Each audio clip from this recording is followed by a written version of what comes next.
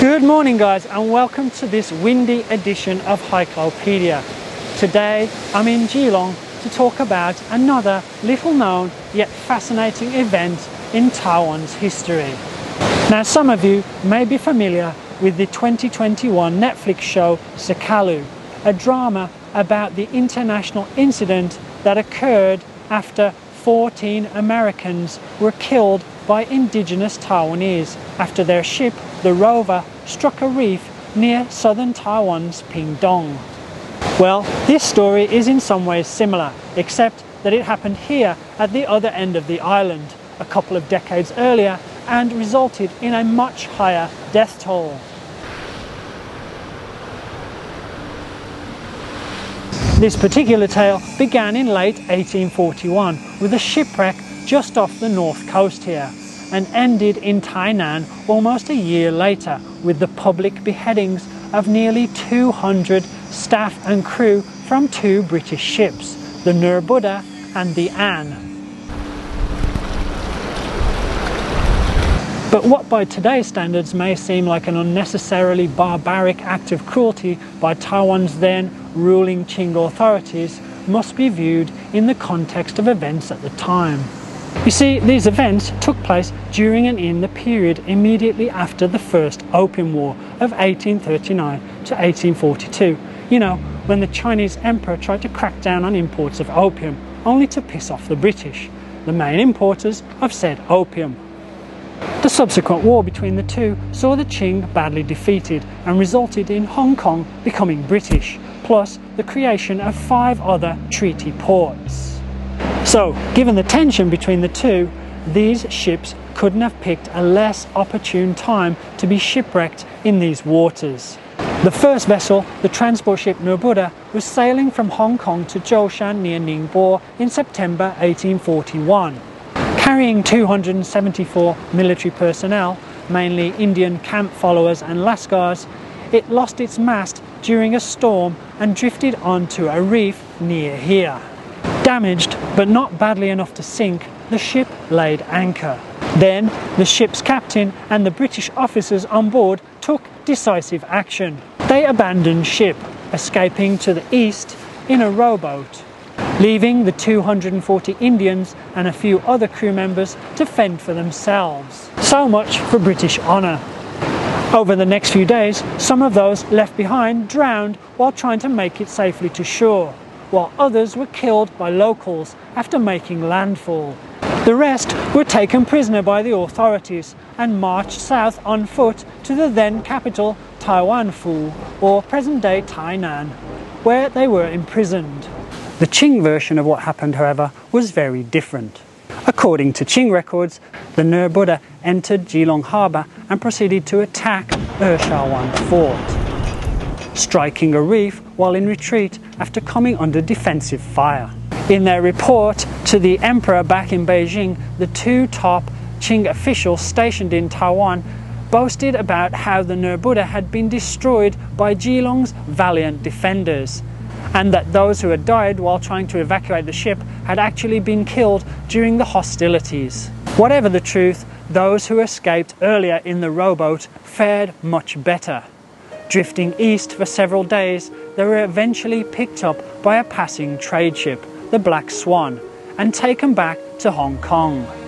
After raising the alarm, the British dispatched the sloop Nimrod to Geelong in late October with the aim of rescuing any survivors, offering a $100 reward for each crew member recovered.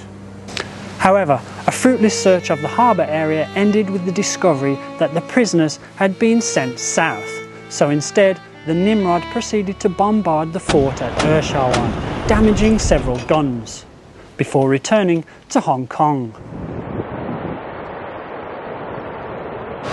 Then, just a few months later, another British ship was to suffer the same misfortune as the Nerbudda. This time, it was the Jardine Matheson Opium Brig An, which set sail from Shih-Shan to Macau on March the 8th, 1842, with 57 souls and $50,000 of silver, the proceeds from an opium sale, on board. Just 2 days into the voyage, however, the An ran aground somewhere between Danshui and Geelong during a storm.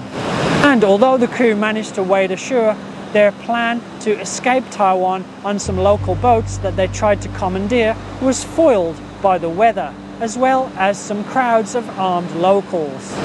Again, the Qing version of events is vastly different to that of the British one. It states that the An became stranded off the port of Wuqi, Taichung, before being lured onto a bank in the nearby Da'an River. There, it was attacked and destroyed by Qing troops, who killed many of the crew while capturing cannons and other booty. Whichever version of events one believes, those captured suffered the same fate as their predecessors and were promptly taken south to Taiwan Fu, although 4 of them unfortunately died during the ordeal. Upon their arrival in southern Taiwan, they were surprised to find themselves imprisoned together with the Nerbudda survivors. And now comes the gruesome part. Immediately after the Nerbudda incident, the Qing officials in Taiwan contacted Beijing, asking for their permission to execute the survivors. After all, they were enemy combatants, right? The reply? Well, it was a long time coming, eventually arriving in mid-May 1842, and crucially just after the Qing had lost badly to the British in the Battle of Ningbo. This was also after the crew of the An had joined the others in captivity. The Emperor's answer was unequivocal. Extract confessions, then execute the barbarians. Spare only their leaders. Losing the war, the Qing were desperate for any kind of victory over the British, and here was a perfect opportunity to extract some revenge. So, several weeks later, sometime between August the 10th and the 13th, a total of 197 people, mainly British subjects of Indian origin, were taken to a parade ground outside of the Taiwan Fu city walls and put to death in front of a crowd of thousands of cheering onlookers. The details of the execution were recorded in the unofficial record of events in the Far East at the time, the Chinese Repository. It describes how the prisoners were first shackled, then lined up on their knees before being beheaded one by one with a large two-handed sword. Their heads later put in cages and lined up along the coast.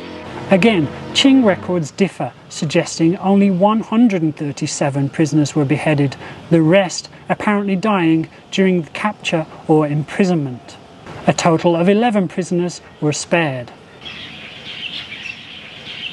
Signed on August 29th, just 2 weeks after the executions, the Treaty of Nanking, or Nanjing, brought an end to the First Opium War. During negotiations, the British had repeatedly sought assurances about the condition of the crew of the Nerbudda, only to be given the impression they were still alive. But by the time the British ship Serpent arrived in Taiwan Fu in early October to locate survivors of the 2 ships, news of the executions had already gotten out.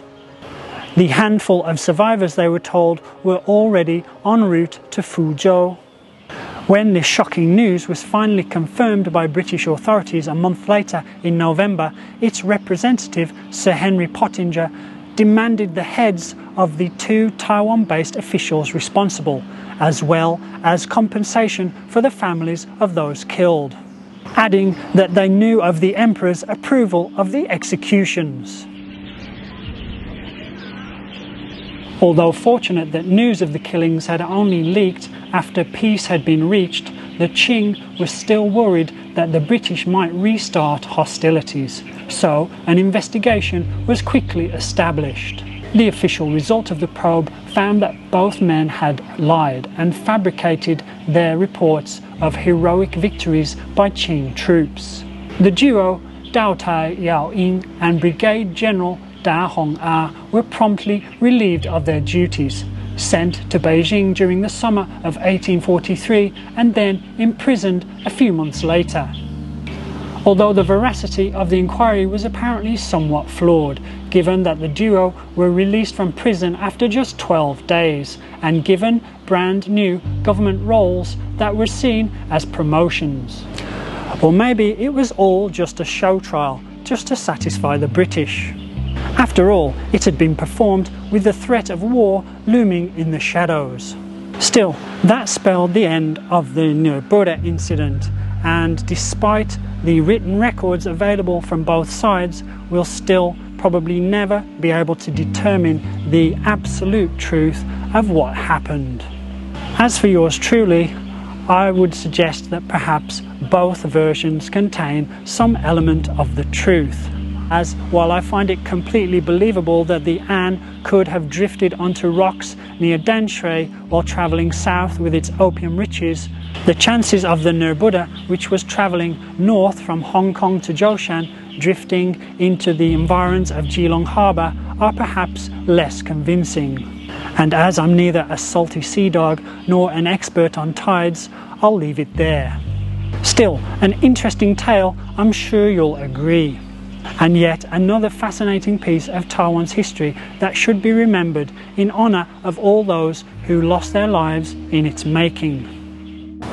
Alright guys, that is it for today's video. I hope you enjoyed this rather brutal yet extremely interesting video. If you did, don't forget to give me a like, and you can always subscribe to the channel and hit the bell for notifications if you'd like to catch my videos every Saturday morning.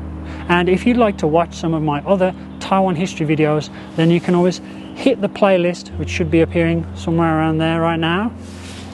And also I'd like to say a big thank you and give a shout out to all my coffee mates from this week. Your support is really and truly appreciated.